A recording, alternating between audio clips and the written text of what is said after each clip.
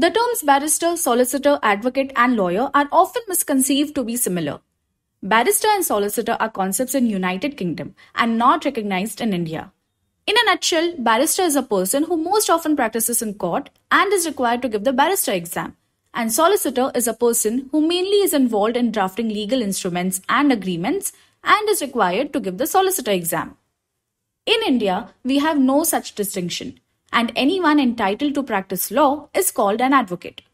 This term has been used in the Indian Bar Council Act 1926 as well as the Advocates Act 1961.